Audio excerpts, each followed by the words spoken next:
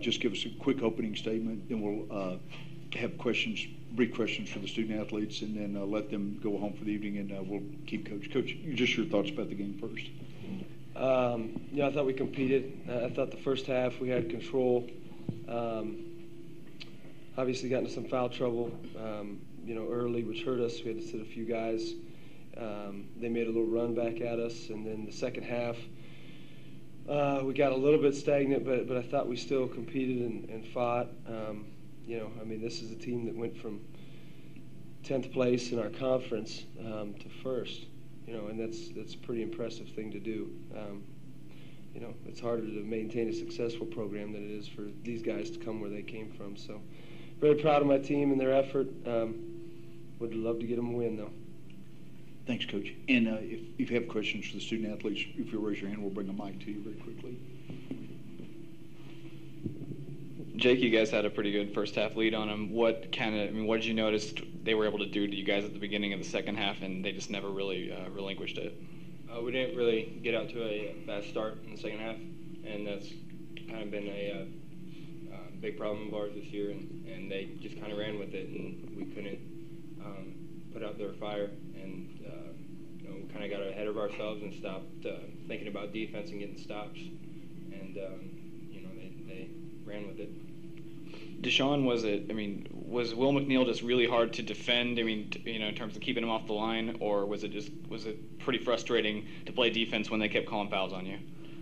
On me? Not you, but your backcourt. Well, I just feel that when they call fouls, it kind of frustrates the team, and then the next play down, they kind of think about the play that just happened instead of guarding and helping out on defense. But he got some calls that went his way. Would you say that affected the offense at the other end? I would say we affected the offense. We control everything that we do, and I feel that we were the only ones that affected ourselves. What do you think changed offensively? I noticed. You had a pretty good game scoring-wise, but was a little bit slower toward the end. I just feel that everything was like.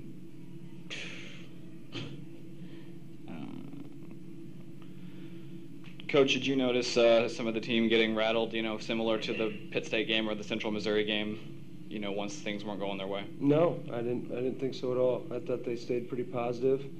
I thought we stayed defensively with our game plan for the most part.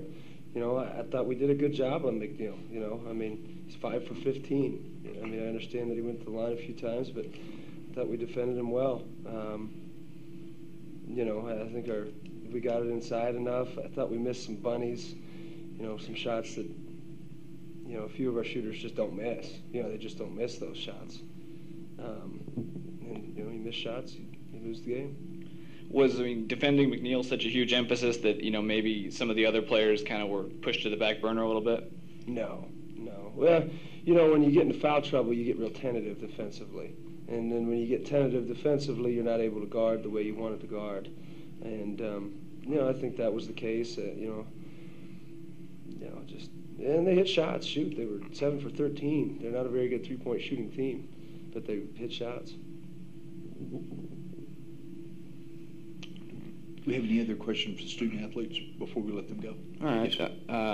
Just for both of you guys, you guys came from 10th place, and then you got a co-championship, and then you made it all the way here. What can you guys take what can you take from this season? And Jake, what do you think you'll remember about this season? We can take a lot. We know the experience now. We've never been in this situation before, and I feel that now we'll have people coming back that know how to get here and know what it takes. So now we're just gonna go into the off season looking forward to next year. Yeah, this has by far been my funnest year, my best year of my life. Basketball's been a big part of my life, and I think these guys are going to do really well, next year and the years after. They got a great coaching squad, got a great team, and got a taste of this, so they're gonna do really well. Yeah, and I want to say to follow Jake and Kyle and Jake Peterson are probably 3 of the most unselfish kids that I've ever coached. Especially Jake.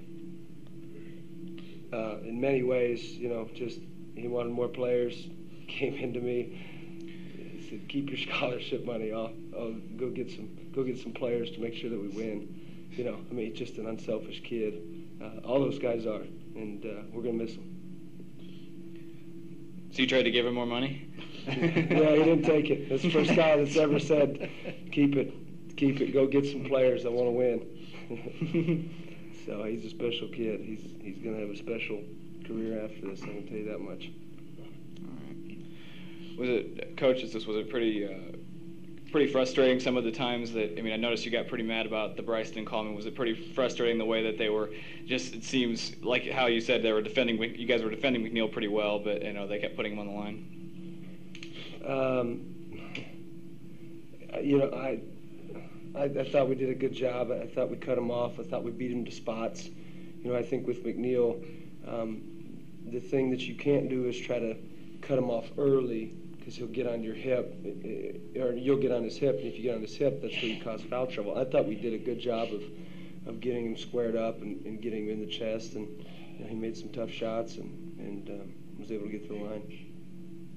But I thought our guys did a great job defensively on him. Before we let them go to Weed, do you have any other final questions for the student athletes? And then we'll keep Coach for just a minute or two. Oh, yeah, going back here. Sorry. Play them at your place, play them at Washburn, neutral site tonight. Do you guys feel that you left everything on the table, on the floor tonight? I think so. You know, Washburn's a good team. They've had a really big run this second half of the season. You know, they won the conference, and they're on a high right now, and they're a tough team. You know, wherever you play them, it doesn't matter. They're a tough team. So, you know, I would have liked to have that one back. Definitely, I'd like to play them again. But no, I think we left it all out there, and these kids are going to prove it to them next year. Sean, any comments from you on that? I feel that we came as a team. Like, we was facing adversity, and we came together, but we just couldn't overcome it. And I feel that everything was out there. Being with Jake and Hakey and Jake Peterson, they did so much for us. And I felt that everybody was out there playing their heart out for them. And I feel we're going to do it for them next year. Sean, Jake, thanks for joining us tonight. We're just going to keep Coach for Jake, but have you guys rejoin your teammates, and we'll just have Coach for another couple of questions before we let you. Congratulations on a great year. Thank you. Any final questions for Coach McCollum before we let him go too? I'm just curious about your observation. Tough time to answer maybe the maturation of the program now as the third year's been completed.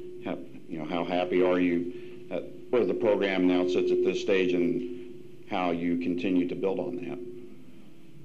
Well, I think when we first came in, we established a good foundation. Went and got high school kids, and you know, we took our lumps, but I think we learned from those lumps, and you know, those seniors obviously had a big part in that. But the kids that we had, we got such good kids that they maintained a positive attitude. They stayed extremely loyal, which, you know, as you know today, not all kids, but most kids, you know, if it doesn't go their way, you see about 10 kids, you know, I guess I shouldn't say 10, but 2-3 kids a year transferring from every program in the country, you know, but these kids didn't, you know, they fought and fought and fought and stayed with me, and that's why they're going to be successful. So that's what our program is hopefully founded on, is that loyalty, getting high character kids for the most part, and then you know, obviously we had a few transfers too that are good kids as well, sprinkling in some talent. We have a final question for Coach before we let him get back with the team. Coach, congratulations on a great year in the Tri-Championship too. Thanks so much. Thanks for your time. Thank you. Thanks.